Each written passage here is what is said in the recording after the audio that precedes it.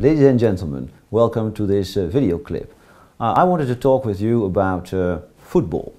You may be surprised. Probably you have heard that Real Madrid made public the acquisition of the British player Gareth Bale for an amount of 100 million euro. It's a lot of money.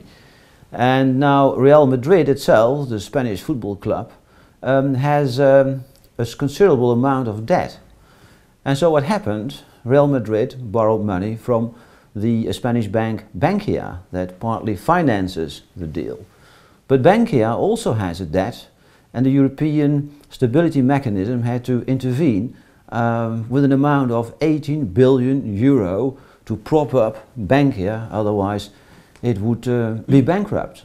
So actually what we see here is that a famous football club, which has no money, basically debt, borrows money from a bank that also has debt.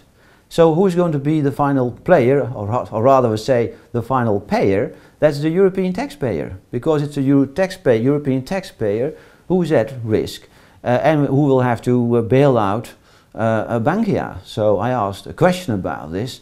First of all, the question is this not a distortion of competition? Because there are clubs who have a proper balance sheets, who do not build up debt, who take care of everything and stay within limits. They cannot buy players for an amount of 100 million euro. But Real Madrid can, because of the deal it has with Bankia, and Bankia being propped up by the European citizen. So this is a question about distortion of competition between European football clubs EU-wide. That's the first question. And the second question is whether the Commission approves that Bankia, which is supported by the ESM, is doing these sorts of deals that are rather risky. And here again, the European taxpayer is the backstop for this extravagance. Now, there are two commissioners that will be responsible for replying to this question. The first one is Mr. Almunia, who is Commissioner for competition. And Mr. Almunia is well known as a supporter of Atletico Madrid, so he's really an expert. The second question will be replied by Mr. Rehn, Commissioner Rehn, who used to be an active football player in Finland himself. Probably he ran faster than he spoke. So I think this is going to be very interesting for those who love sport and also football.